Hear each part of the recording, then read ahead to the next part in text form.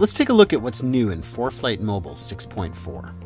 Performance planning gives you options to add details to your aircraft profile for a more accurate fuel burn and time en route estimate.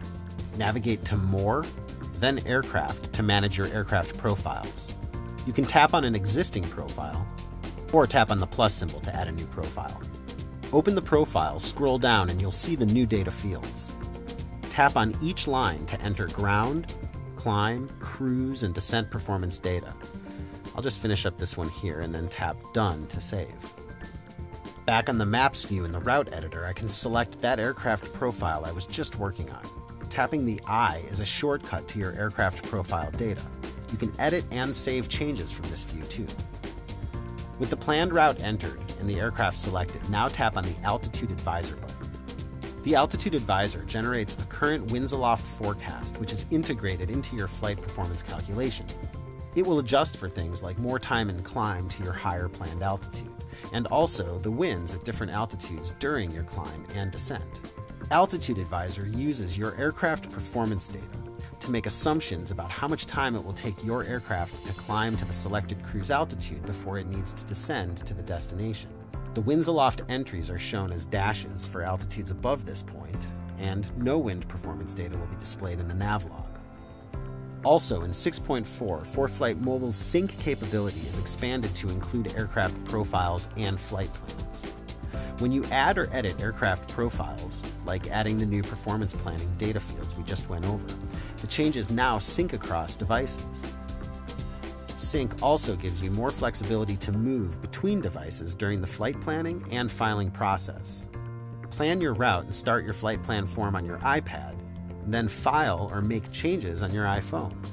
Each flight plan form field change or change in flight plan status is reflected on each device when it next connects to the internet. The text weather brief associated with a flight plan also syncs.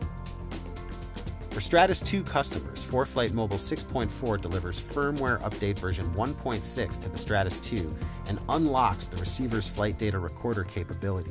Flight recording is a great tool for flight instructors and new pilots to visually debrief each flight. Students can see progress over time as they practice maneuvers, and instructors can reinforce the effects of wind on performing those maneuvers. Record position, speed, and altitude data throughout each flight onto the receiver's built-in memory. You can set the Stratus to record automatically when the unit is powered on, and the built-in GPS senses motion. In this mode, recording continues until the Stratus is turned off. After your flight, transfer the track log data to ForeFlight Mobile, where you can view, share, and debrief on all of your devices. To update the Stratus firmware, connect to the Stratus Wi-Fi network, then navigate to More, Devices. Tap on the firmware prompt to begin the update. The final big addition to 6.4 is World Aeronautical Charts.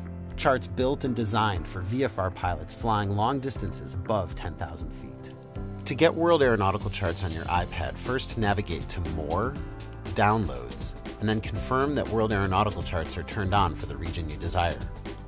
Back on the Maps page, World Aeronautical Charts can then be selected as a base map. Among other things, WAC charts give pilots greater coverage over Mexico, the Bahamas, and parts of the Caribbean.